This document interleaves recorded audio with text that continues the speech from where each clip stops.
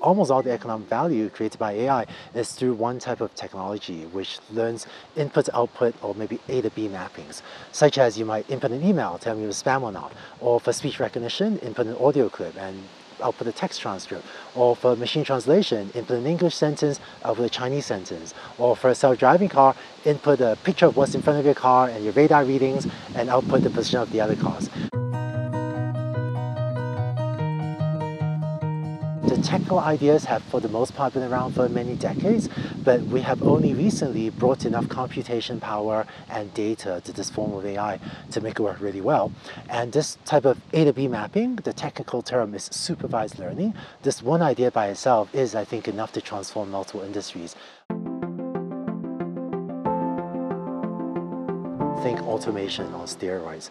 So until recently, there was some set of things, some pretty big set of things that we could automate with computers. Thanks to the recent rise of AI, especially supervised learning, machine learning, the set of things we now know how to automate is suddenly much bigger.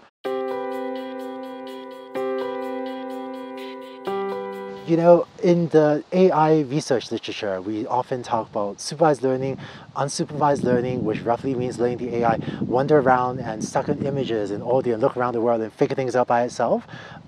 We sometimes talk about transfer learning, where you learn to do one thing and use that knowledge to do something else as well. Sometimes we talk about reinforcement learning, which is a little bit like how you might train a puppy. The dog does something good, you go, oh, good dog. It does something bad, you go, bad dog. And over the time, the dog figures out what it did well and what it did poorly and hopefully does more of the good things.